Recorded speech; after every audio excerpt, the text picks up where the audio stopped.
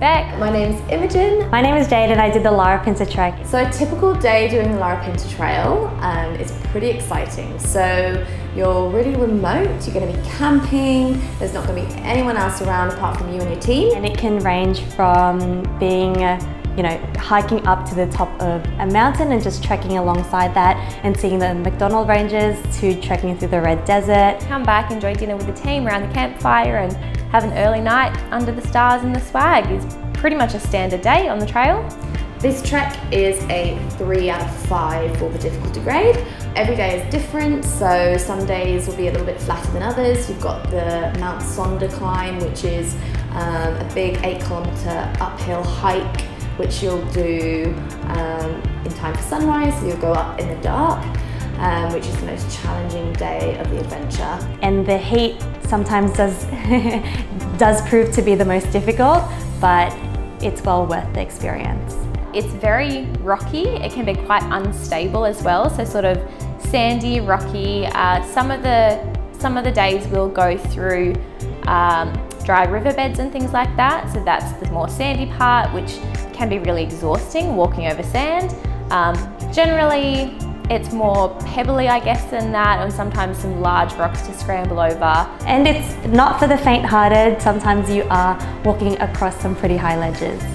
So getting out into the bush would be the best form of training for this adventure. I would recommend training up to 6 hours a day over consecutive days, maybe doing a few stairs for those hill climbs, especially on Mount Sonder, the Mount Sonder day where you do wake up at 2 a.m.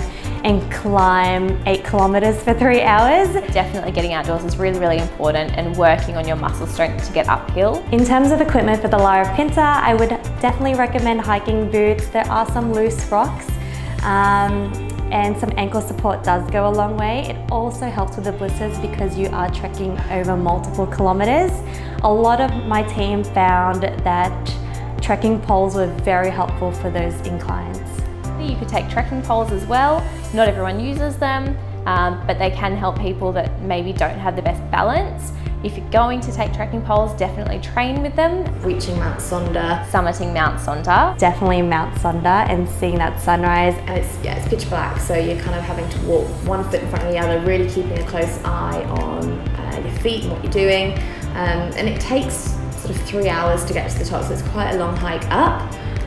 But when you get there, seeing the sunrise over the outback, the views you get, it's absolutely incredible. So on the first day of our Larapinta trail, when we're still in Alice Springs, we actually walked down to the Botanical Gardens just down the road from our hotel, and we met a lovely local Indigenous elder from the community, and she sort of conducted a welcome to country meeting with us where she talks about the history and the Indigenous history of the area, as well as the changes in recent times and how that affects them. And that was a really special encounter for us to be able to talk to her about how that affects them today and how it did back then and the differences in the culture. And she was really lovely and made us feel really welcome in the area. This team was full of inspiring people. The Chris O'Brien Lifehouse is a holistic hospital in Sydney, so it treats cancer.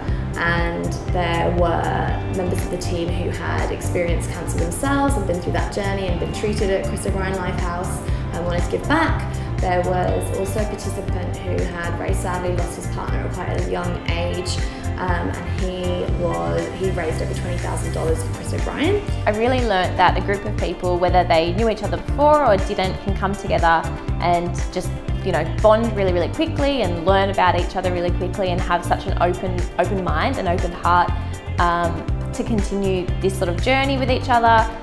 Also something like this, an adventure like this, it's a perfect opportunity for people to come together like that because everyone's out of their comfort zone and everyone's sort of open and willing to just accept one another and learn about one another, and the campfire is a fantastic place for that to happen as well. So it's just an adventure like this is such a good opportunity to see teams come together and really sort of leave as one team rather than a bunch of individuals that came together at the start. The Larapinta trek is for anyone who's looking to get out into nature, get a bit out of their comfort zone. It's an adventure that would suit most ages as long as you're willing to train. it's a great adventure if you want to get to know your team really well, because you are around the campfire each night. Definitely achievable. It's hard work, it's a challenge and you have to train, but definitely achievable, so I would recommend it to anyone.